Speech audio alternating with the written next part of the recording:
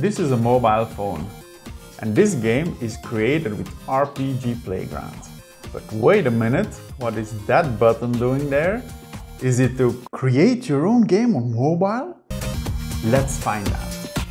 Some time ago I gave a preview of making RPGs on your mobile phone. But since it wasn't finished, I only released playing games, not making. But because people kept asking me, when will RPG Playground release on phone? Oh, I swear to God, please make this an app. When will game making on mobile be added on RPG Playground? When is it coming? Have this app to Android? When will it be released for mobile? Can you edit your game on phone? Are you almost finished making this to phone? I'm super psyched and I can't wait. Did you plan to finish the edit on Android this year? Create on Android? The problem for a full mobile version is that 1. I need text input, and 2.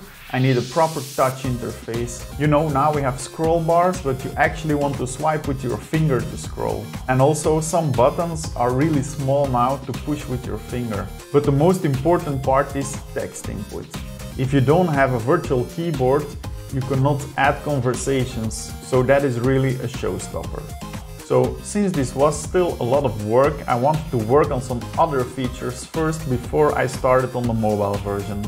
But then somebody on our Discord named RPG May, well, somebody whose name I'm not going to mention, he actually suggested, hey, why don't you make the mobile editing like this without the text support, and then I can still go to my PC to input the text support. So I thought to myself, yeah, why not? I started fixing a few issues that mobile still had, and then voila, now we have editing on mobile. So this is the mobile version of the editor. You can do most things that the desktop version does. Like for example, add scenery, add actors. You can even do some basic screenplays without the text input, of course. So the only thing that is really missing, that is really limiting you, is the text input. Now, your support for this project is very important. So if you can just do me a favor and push the like button below this video, you would do me a huge favor. Just do it right now, I'll wait for it.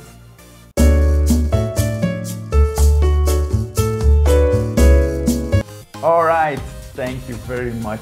And also, if you haven't subscribed yet, make sure you click that subscribe button so you don't miss out on any new videos. Now, enough with this video, I'm going back to work. I have plenty more features to work on.